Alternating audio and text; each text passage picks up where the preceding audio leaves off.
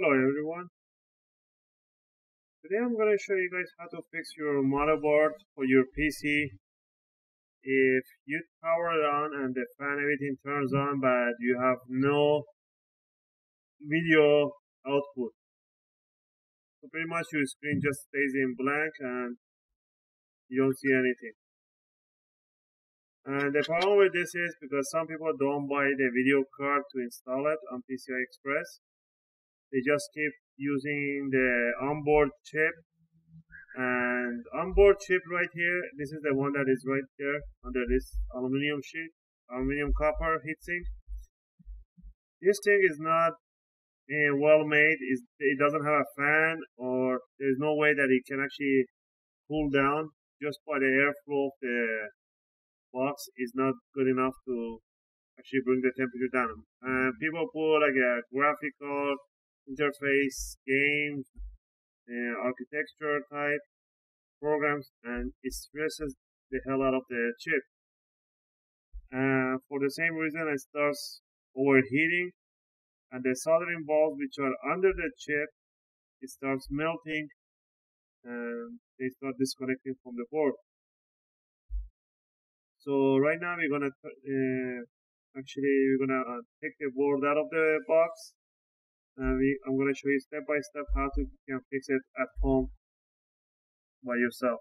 First thing first, you want to unplug all the cables from the hard drive, from the CD-ROM. Take all the SATA cables out.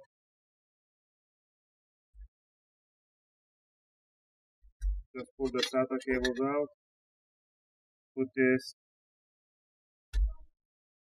your USB cables out. And your audio cable out too. Next, you want to remove your power supply cables,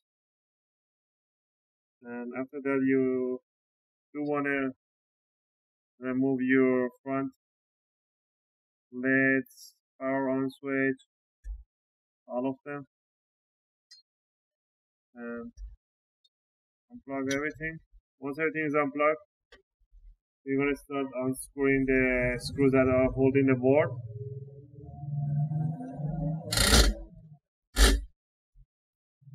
Find my magnet. I use an automatic screwdriver. You guys can easily use a regular screwdriver, because I do this all day long, so trust me. Doing this as long as I've been doing, you don't want to do anything manually anymore.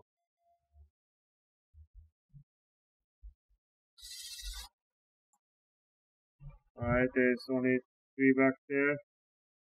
One is right at the front. There should be one in the other corner too, but this one doesn't have it. So once you remove those, grab your heatsink for the CPU, lift it, and the part that is facing the front of the case up, and then pull 45 degrees towards yourself, towards the front of the case, and the whole thing comes out. Now you can put the case to the side,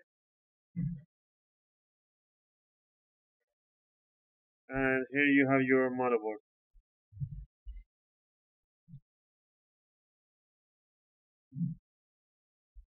Now, I pull it this way so the light needs. I gotta work in the light.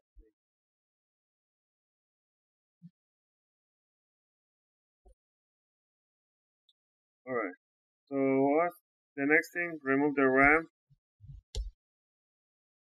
The RAM to the side, unplug your fan for the heatsink.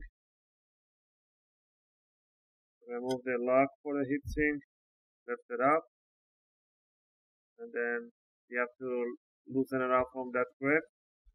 Same to the other side, and just wiggle it around, and it will come out. And the thermal paste on this one is really bad, so you gotta change that too. Next, you gotta put this lever there, grab this metal bar right there and push it down and pull towards the chip. Slowly, and then lift it up.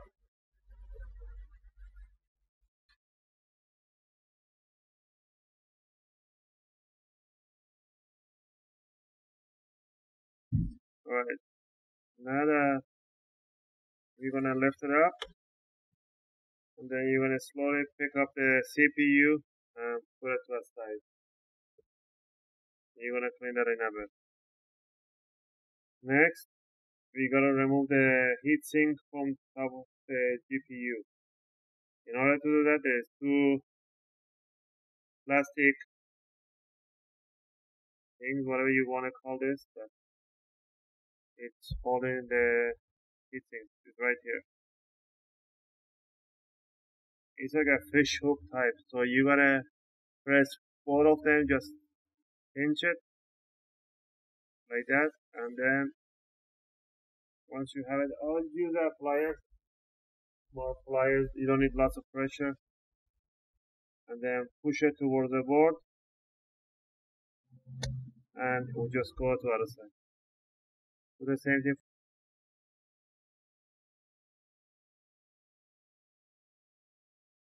You don't want to stress it too much with the plastic, you can easily break it. Just be careful. And watch the board, you don't want to damage the board. There you go. Alright. Now, we need to remove this thing. And the thermal paste that they actually put on these chips is garbage. So next, what do you want to do? You want to grab the chip, you want to clean it with the alcohol, and you want to grab your heat gun, and you want to heat up the chip for about 2 minutes. If you can measure the level of the heat, put it on 300 Celsius for about 2 minutes, or a minute and a half, and let it cool down in a room temperature for about 5 minutes.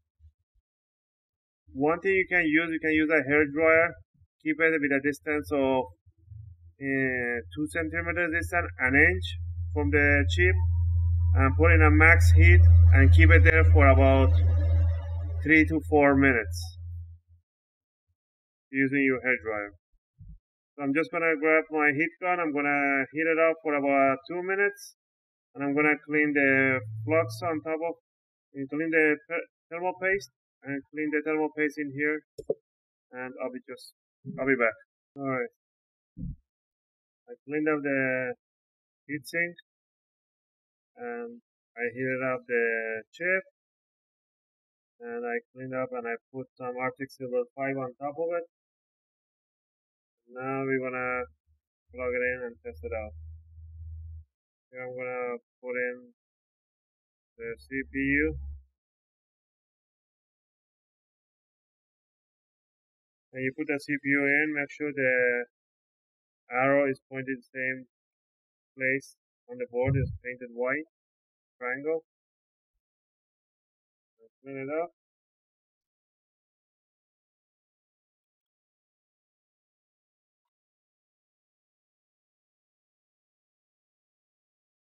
Alright, now that we clean the heatsink, we put the thermal paste on a GPU. For the CPU, I'm going to use an MX.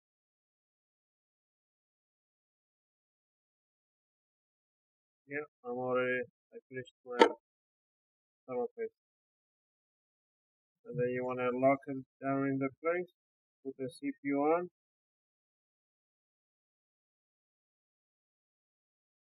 Make sure the lock is in the plastic, the same place, and then just put the handle up. 180 degrees to the other side. Now it's in place. Put the cables for the fan in the RAM.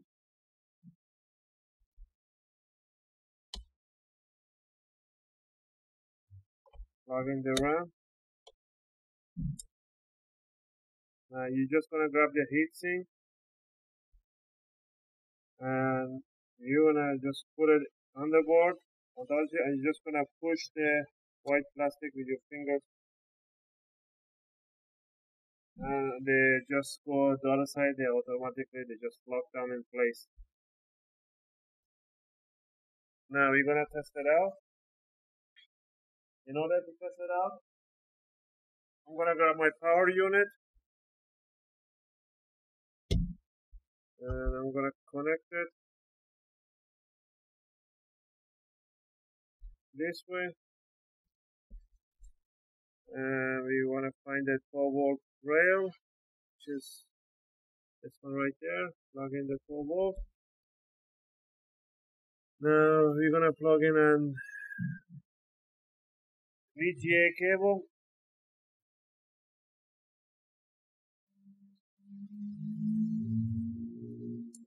There we go.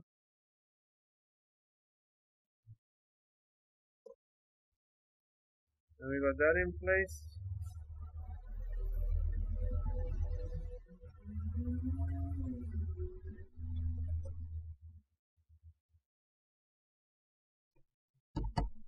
We're gonna put the power cable for the power supply.